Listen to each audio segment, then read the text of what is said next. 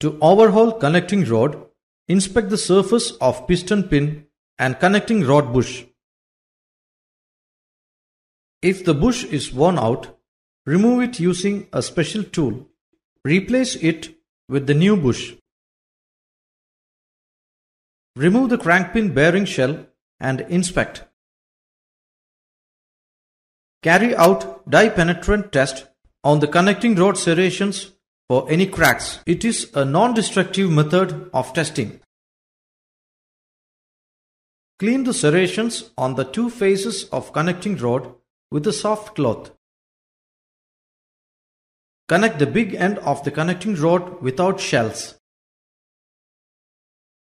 Fix the connecting rod bolts. Tighten the nuts with a torque spanner as specified by the manufacturer.